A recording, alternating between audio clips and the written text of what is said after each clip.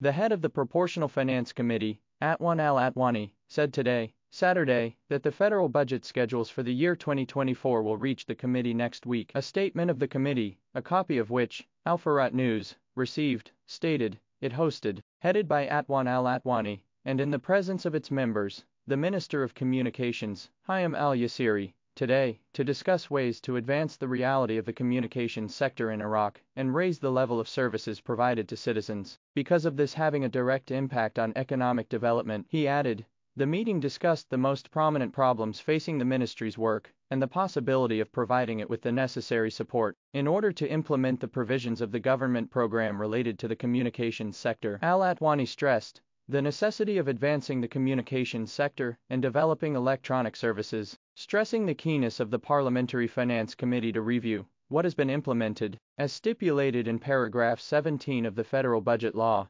2023-2025, regarding increasing communications revenues and improving the quality of services, adding, we rely a lot on the Ministry of Communications to be the second financial resource for the state after oil. He stressed the necessity of digital transformation in all sectors, including customs and ports, and this requires securing and improving the internet service, continuously and without interruption, in a manner that is commensurate with the government's endeavor to automate these sectors and undermine the outlets for corruption, noting that hosting also comes to identify the ministry's needs in preparation for inclusion in the 2024 budget tables, the tables of which are expected to reach the Finance Committee next week. Al-Atwani pledged to adopt the demands and proposals put forward by the minister before the Finance Committee, including providing the necessary financial allocations to develop communications infrastructure, ensuring the expansion of port gates in light of the increasing demand for this service, in addition to purchasing advanced devices to block websites targeting Iraqi society, as well as giving the ministry the authority to collect fees for commercial advertisements on social media sites and prosecute violators. Al-Atwani and the members stressed